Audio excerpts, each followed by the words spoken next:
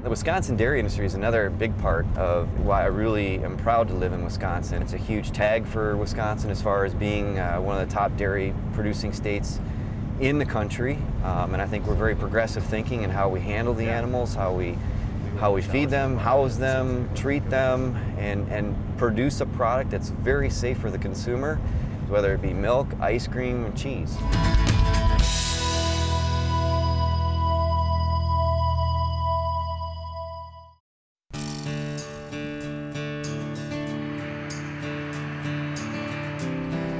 In this particular case, we're going to be vaccinating young animals, and this is for brucellosis, which a long time ago used to be a real public health concern. This would pass through the unpasteurized milk to people and cause a disease called undulant fever.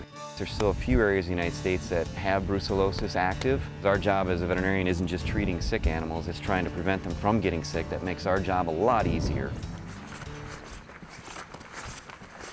Our job now is to go down the line and vaccinate them and put a tag in and a tattoo so they're officially vaccinated. This particular restraining system here, it's a loose fitting type of structure here, so the animal still has mobility forward and slightly back and side to side, but cannot run away from us, which is beneficial for humans that have to work with them so that we can keep them somewhat constrained. It also allows so that they can't get injured. We're also tying their heads over with a halter, just again to restrain their heads so that we can effectively get that official tattoo and tag in its proper place. This is one of 2 vaccines that we use in veterinary medicine that's considered a live vaccine, so this is actually very dangerous to work with. We want to be careful when we're working this. If we accidentally poke ourselves, we ourselves would have to seek medical attention. Undulant fever basically causes flu-like symptoms. It also infects the male reproductive organs and is very painful, so we try not to infect ourselves. As a veterinarian, we always have to be diligent in trying to prevent those illnesses getting into the cattle population and prevent them from transmitting on to humans.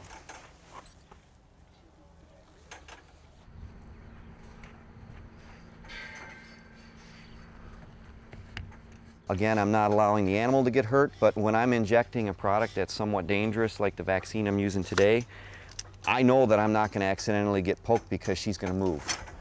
The ear tagging process is very similar to a person getting their ear pierced. It's just a small piece of cartilage that we're putting the tag through. It's very quick and painless. They feel a little pinch and that's about it. When we're done here, there'll be no ill effects. They'll come right back up and eat as soon as we leave.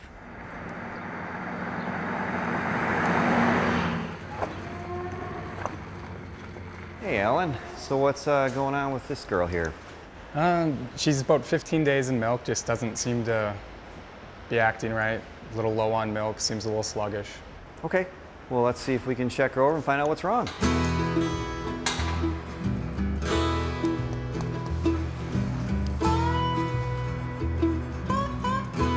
So far everything's looking good. Let's go ahead and check her for ketosis so we can see if she's low in blood sugar. She is ketotic, she's 1.8. Okay, so that's a mild ketosis. So that's something that we can follow through on your protocols and we'll figure out how we want to proceed on treatment, okay? Sounds good. So these are flow charts that I've designed for the dairies that we go to. I like to keep them informed on how they can properly assess and treat cows when they get sick.